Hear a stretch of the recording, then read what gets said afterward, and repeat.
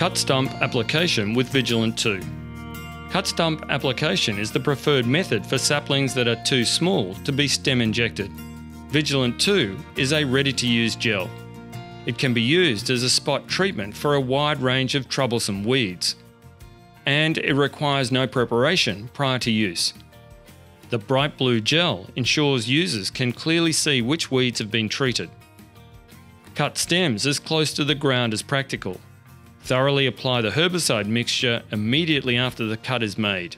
Just cut the plant off at about 50 mil above ground level, remove the stem, and then with the Vigilant 2, we just liberally apply the gel to the cut surface, aiming to get about a 2 mil layer. So Vigilant gel can be used on the small stemmed regrowth. It's easy just to apply, cut the stem off using some secateurs or some pruning shears, and apply the gel to that cut surface as soon as possible after cutting, and aim to get about a 2 mil layer of gel onto that cut surface. Common woody weeds that can be controlled with the cut stump application method with Vigilant 2 are African boxthorn, Chinese celtis, groundsel bush, privet, sweetbriar.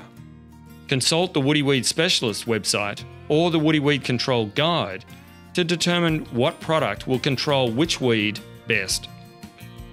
Let's look at some do's and don'ts when using the cut stump application method with Vigilant 2. Cut stems off as close to the ground as possible. Apply the gel herbicide within 3 seconds of cutting. Don't leave jagged or splintered stakes, as they can injure stock and damage vehicles.